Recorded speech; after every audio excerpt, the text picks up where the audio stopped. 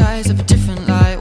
Okay, hey guys, welcome back to my channel. I hope you guys are having an awesome day. Today I'm here to talk about beauty, because even though you guys can see, I need some help with my hair. Now I do gotta say, today's my hair wash day, so after I finish working out I just put on makeup so I can come and talk to you guys. So my hair does need a washing, so it does look kind of hectic, right? But I also want, because I'm gonna bleach my roots, I want to prepare my hair to be strong enough for the bleaching. I think most people in general know by now 90 Day Fiancé, the reality show. But me and Luz had heard about Big Ed and Rose, and some of you already know about this. So Big Ed and Rose, they were in 90 Day Fiancé before the 90 days. So I had heard from like PewDiePie, I'm trying to remember the other channels. I'll put a montage of channels who have done a video on this already. And see, I am the one who's late. I'm always late for everything, so that's not a shocker. But I thought some of you probably haven't heard about this story yet, so I would still talk about it. So I went on YouTube and I just watched, somebody uploaded all just the clips of Big Ed and Rose. So I watched all of those and I was just like, woo. If you don't know, the 90 Day Fiancé, people meet a person somehow overseas, in other countries, or they meet them online. So they've already kind of had a talking relationship, or even a boyfriend-girlfriend long-distance relationship. And so now the story is that they want to go and get their boyfriend, girlfriend and bring them over to America. Now you can bring your boyfriend and girlfriend to America with a fiancé visa, which allows you 90 days to get married before the visa expires and your boyfriend or girlfriend, significant other, has to go back to their country. Here, as you guys can read from the title, in one of the videos you will see Big Ed has a DIY hair tip to make your hair more sexier, because I mean, who can get more sexy than Big Ed? Show me who, tell me who. Okay, so I thought I would try it, and the only thing you need for this DIY is a jar of mayo. He had Best Food mayo. That's like the fancy mayo. That's like the one that, you know, your middle class friends have, but I grew up poor, so I had dollar store mayo. Okay, so we're gonna start with the first episode. All the playlists I watched before have deleted videos now because TLC's coming after the people, but that is okay. So we are going to watch. The first episode is called Meet Big Ed. Shake it out. Perfect. Okay, let's go. Hello, stop it. Oh my god. Ooch, ouch. Nice.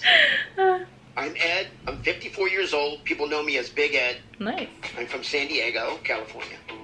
And I am a professional photographer. Oh my god, right there, right there. Big Ed is living the dream. He is a photographer. He lives in San Diego. He's, you know, I don't know. I think, like, what a life, you know? Beautiful. That's perfect. Oh my god. Nice, Aww. nice. Nice, hold on. I actually gave myself the name Big Ed. Perfect. Because I have a huge personality. And it makes me feel tall. That's the money. Right? I'm actually 4'11", not in heels. I'm kidding. Jokester, you guys know right away that Big Ed has a big personality, lives in San Diego, is a photographer, and he jokes. Like, his jokes are everything, you know? No. My height is something that I'm very self-conscious of. But it's something that I've been able to overcome because I'm Big Ed. You guys are great. Thanks again. Thanks again. You guys are awesome. Maybe I should give myself a nickname. Maybe I should be Tall Ale, because, you know, I can't say I'm big because I'm already big, and that's kind of makes me feel uncomfortable, and maybe like I don't appreciate myself. So Tall Ale will be my new name. Good boy. I cannot think about my life without Teddy. Love you, buddy. He's somebody that I can talk to. He's somebody that listens. I'll always have you. I'll always have my He's a good boy. My track record with relationships is not very good. I was married for 2 years, and it didn't work out because I was unfaithful. Drink some more water. Yeah, people are saying he cheated on his wife. Come on. It was just a stupid mistake. But I did get a beautiful daughter out of that marriage. Tiffany. She's 29 years old. We are pretty much two peas in a pod. His daughter is very beautiful, as you guys can see. And so that's good. Yeah, he made a mistake, and that cheating is a mistake. And he paid the consequences. Okay, now let's move on to the next one. The next one I see here that was not deleted is Ed uses mayo for his hair. So I think we're about to start. In a few days, I'm getting ready. Whoa, we just saw him in a robe with his hair pulled back, looking like Mulan. Okay. Plane and go meet Rose, the love of my life, for the very first time. I'm super excited because I also bought a ring, and I plan.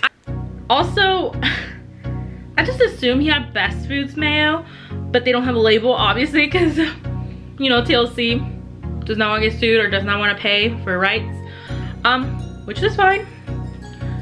I will also blur out my brand of mayo, so you guys have no idea what I'm using. So I'm gonna rip this label off because I don't want to get sued either, right, TLC? Right? Because I really don't have money to give to another company. So anyway, you need mayo, off-brand or on-brand. You need a spatula if you want, optional. You need gloves, optional, and a hair tie or a liga.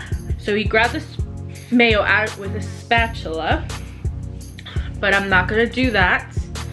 So I usually have vegan mayo, which is actually really good and tastes like regular mayo, but the smell is so much different. And this smells like eggs, guys. Ooh, I don't love that smell mayo, but I do love freaking mayo. Okay, so I'm gonna grab it with my hands. And he just went for it. He really. So we'll see what magic we can get with this. Okay, Ed and Rose finally meet. That's the next episode. Just so you guys know, he went to the Philippines, because she's from the Philippines, to go see her. So he's at the airport waiting for her to come for him. But they're gonna stay, it's like a city. She lives in a village, but they're in the city. And also, if you guys wonder what this is, I have these weird like color, what do they call them, like dark spots around my neck. I've tried to get rid of them for a long time. Hopefully once I get back to work, I'm going to make it a priority to go to the doctor or a dermatologist to see what it's about. So anyway, he's waiting for her. At first I was confused because when she shows up she has a suitcase, but it's because they're staying in the city before going to her village. This is so intense. They're meeting for the first time in real life. He hasn't told her he's 4'11", so. Oh my God. She's so sweet. She's like screaming, squealing. That you. What? Am I what you expected? You like? I expected yours told to me. Tall, more tall.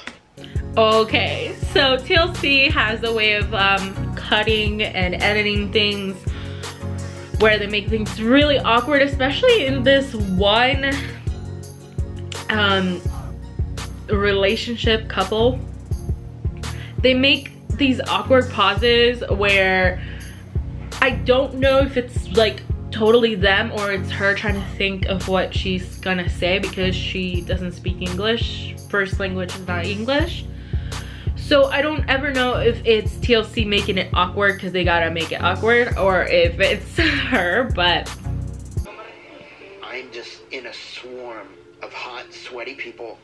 Right now, oh it's no, probably over 100 degrees. I'm sweating my ass off right now.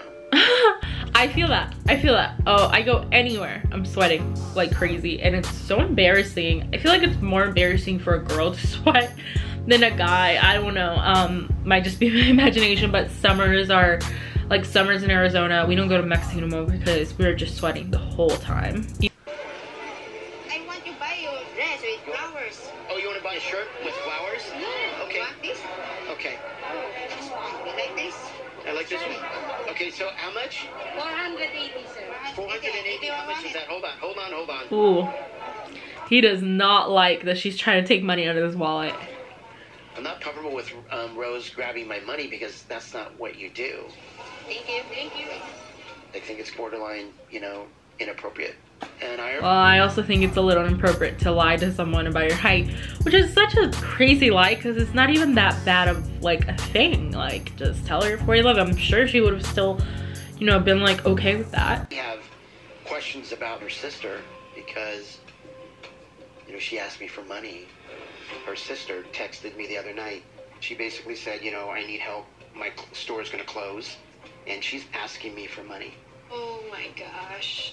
So that's another thing is Rose's sister has sent a Big Ed a message saying she needed money for her store. She asked for $75 according to someone.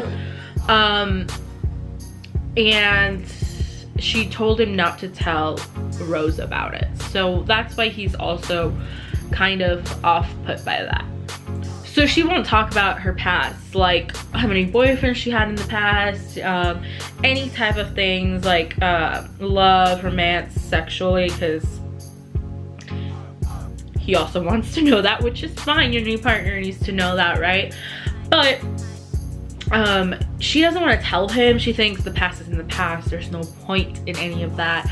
But he just keeps nagging her about it, nagging her about it. And I'm sorry, I'm not going to spend the rest of my life with somebody I can't trust. You want to know who's the father's your prince? It's my own her life. Your life. It's our own her baby, your own wife. He has such a trust issue when he's lied about the vasectomy and about his height. Like, you have nowhere, you have no stance, no stance. He just, poor girl. 2 boyfriends. It's hurt to me, so I leave. I don't have any voice anymore. With that's all. This is all I wanted was what you just said. That's right there. That's all. She didn't want to say. It's embarrassing. I'm sure it's embarrassing to talk about your failed. How about him? Why doesn't he tell her about his failed? Maybe he did. I wonder if he told her. I wonder if he told her, hey, I used to have a wife and I cheated on her, so we broke up. Like, does she know? Because if I knew, I'd be a little scared. She's mad, obviously. She's mad. She takes off. And Big Ed, big sexy boy Ed, okay. He says the line that breaks my heart and talks to my soul at the same time. I've been in love so many times. I've never had a boyfriend, but I have been in love so many times with people. And it obviously doesn't work because I'm weird. But she gets a taxi and she leaves to a different hotel. He gets her a different hotel apparently. And so she leaves. And this is where he delivers the best line ever. For what it's worth, I'm sorry. Ed. Oh, he is not. I know, he's very upset. You walked fast. I don't know. But I do not believe in love. I feel you. I feel.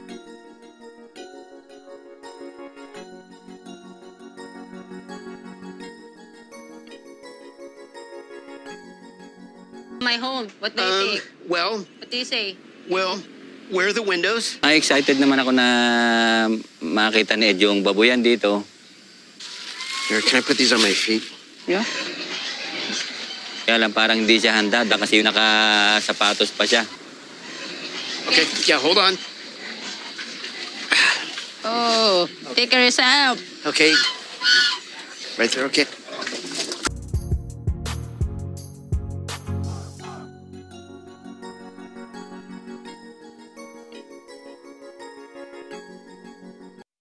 These are the Planet of the Apes, Hunger Game monkeys. You know those Hunger Game monkeys that want to eat you alive? Yeah, this is not, these aren't cute monkeys. But all monkeys, all animals are precious, and their lives, you know, they deserve great lives, so.